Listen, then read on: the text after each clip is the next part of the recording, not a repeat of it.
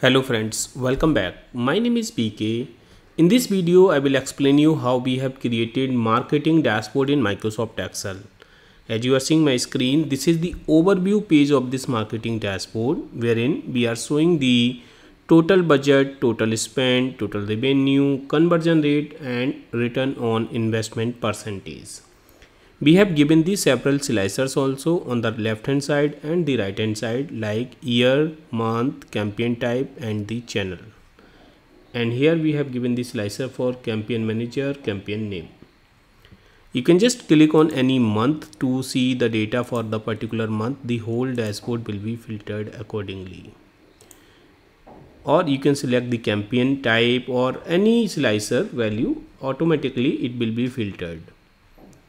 And here we are showing the number of campaign by the campaign type. So you can see the number of campaign by the campaign type, and this is the number of campaign by the channel, and here we are showing the number of campaign by the campaign manager. Now the next one is the budget and spend. So if you click here, it will take you to the budget and spend page wherein we are showing the same slicer, but we are showing the comparison of the budget and the spend by the campaign type.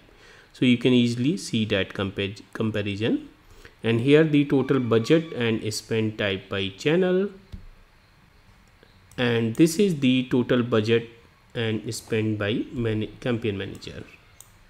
The next one is the engagement matrix wherein we are showing the CTR, click through rate percentage by the campaign, and this is CTR by the channel, and this is CTR by the campaign manager. This is conversion and revenue matrix, and we are showing the conversion rate by the campaign type, return on investment percentage by the channel, and the conversion rate by campaign manager. Here we are showing the campaigns which are at risk.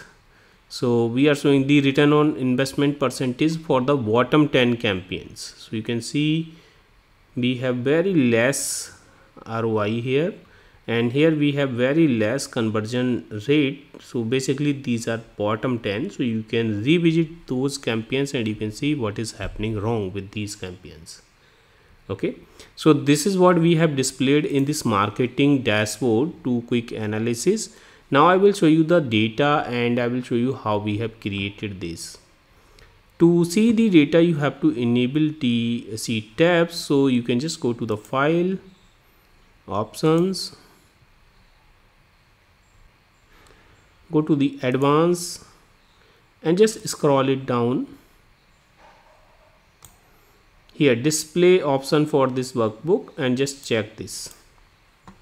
Click on OK. We can see the various sheets here. You can go to the one by one sheet. So this is the data. Now let me explain you the data. Here we have the campaign ID.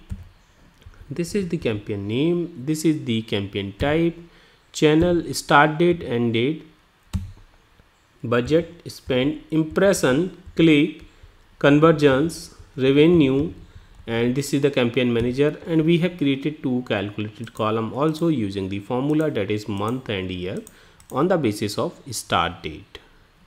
Now I will show you the support sheet also wherein we have created various pivot tables. Using this data, this is a table, you can see the name of the table is the data. Now using this we have created here support sheet, and on the support sheet we are showing the total budget here, then total spend, this is the total revenue, this is the conversion rate. So conversion rate we have created a calculated field. If I come to the pivot table analyze, go to the calculated field, and you can see that here we have the conversion rate. We have created three calculated field. Let me show you the formulas. Conversion rate, we can see here conversions divided by clicks. Okay, so we have in our data conversion and click. So on the basis of that we have created this. CTR, which is click through rate, clicks divided by impression. ROI we have displayed here, that is revenue minus spend divided by spend. Okay, so this is the formula to calculate the ROI percentage. if you want to learn more about the pivot table and the dashboard and the charts, you can join our Udemy courses. We have given the link in the video's description box. In our course, we have explained each and everything from the scratch, how you can create the calculated field, how you can create the pivot table, and how you can customize the pivot table. Then using the pivot table, how you can create the advanced level of the charts as well as the dashboard. So you can join our course if you want to learn more about the data analysis, pivot tables, and charts and dashboards. The link is given in the video's description box. Now once we have created these three calculated field, now we are using these calculated field inside the pivot table. So here we are showing only conversion rate. If I show you the pivot field, you can see this is the only conversion rate. Then here we are showing the ROI percentage.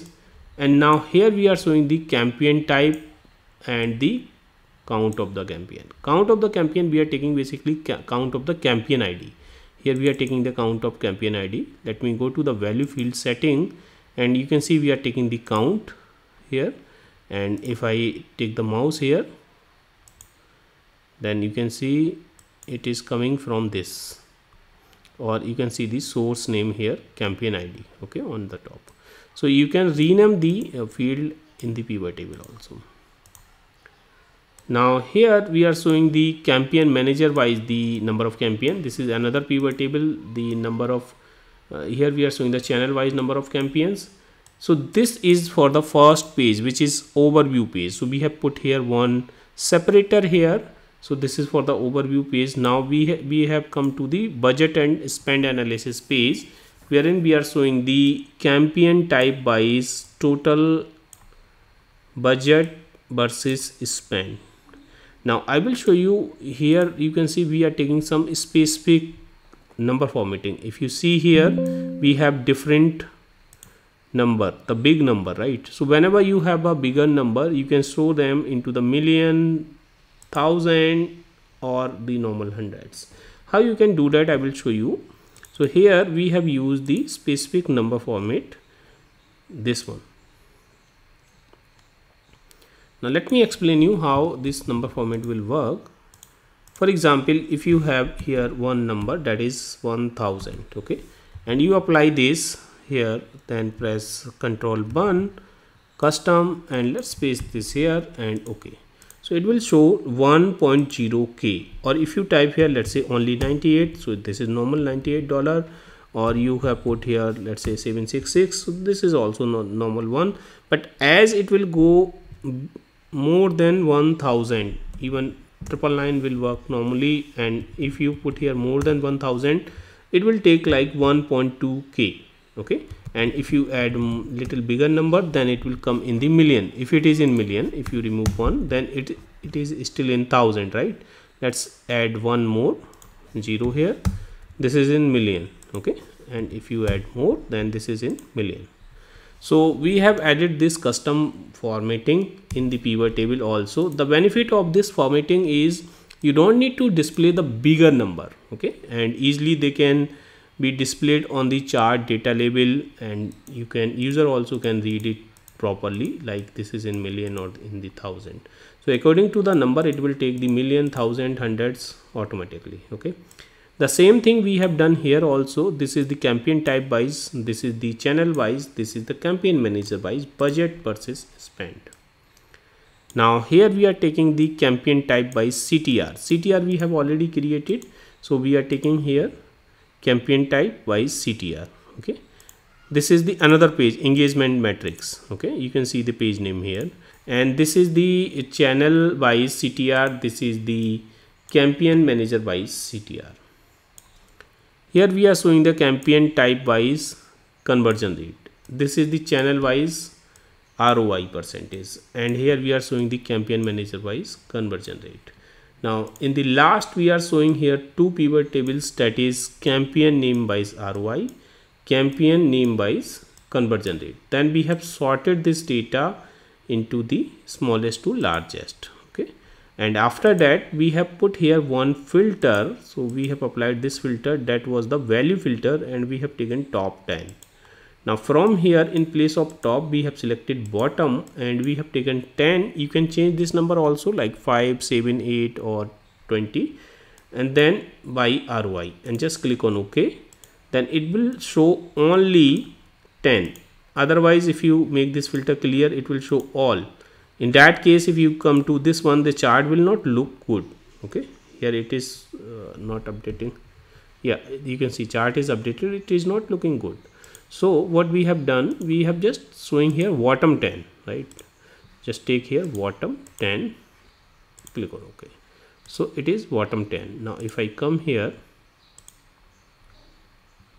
it is showing the bottom 10.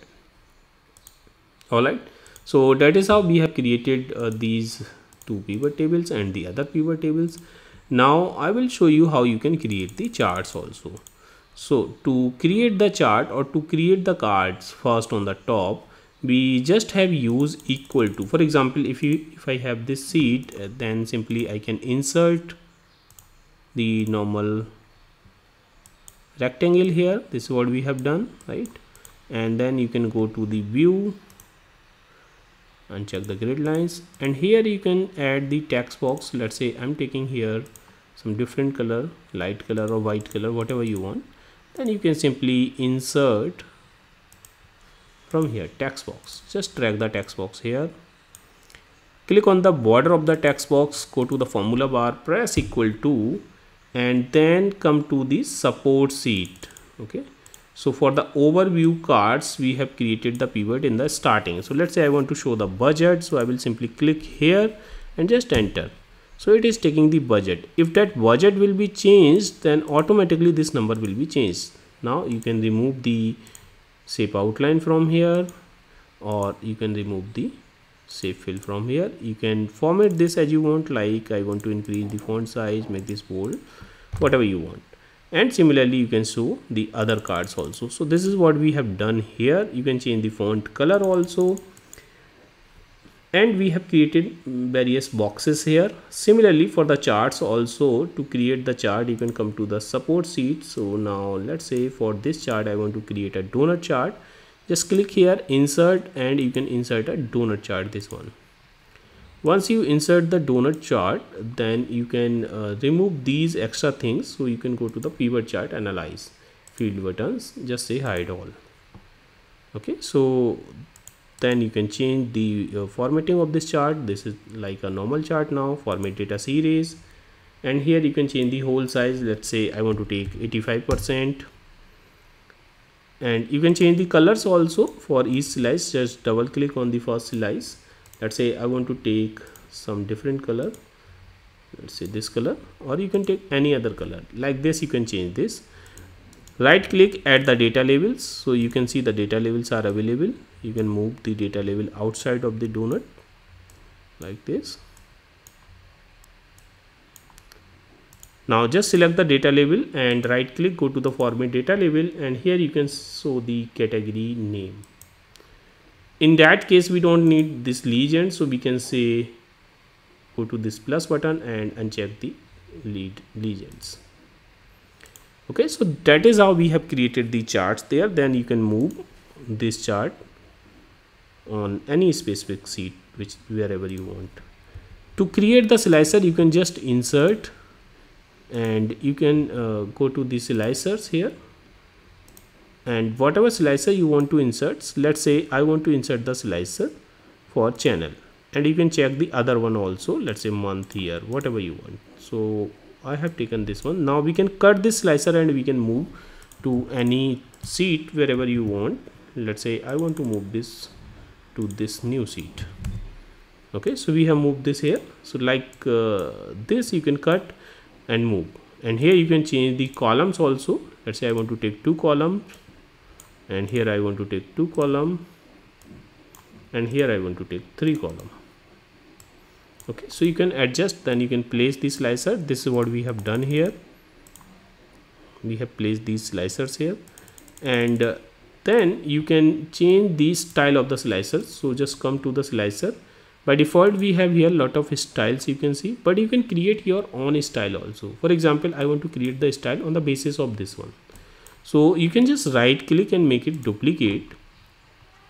For the whole slicer, go to the format, and let's say I want to take none border, so just click on this none, and then selected item with the data, go to the format, and I'll say go to the fill effects, and I want to take some different color, let's say this one, and I want to take this one, and just take this variant. You can choose any color. I'm just explaining you how we have created. Font should be white, which is already there.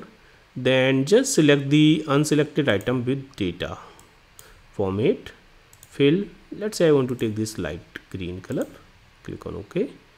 Okay, so we have created that style is appearing here, this one, just click on that, so that style will be applied. Just select the other slicers, and you can apply this style. If you want to learn more about the slicers, timeline, custom style of the pivot table, custom style of the slicers, charts, anything about the data analysis, charts, pivot table, you can join our course. We have given everything, as well as you can download the every practice file. Course link is given in the video's description box. Friends, I hope you have enjoyed this video. If you like this video, please hit the like button, and please subscribe my channel to get the regular update of my videos. Thank you so much for the watching.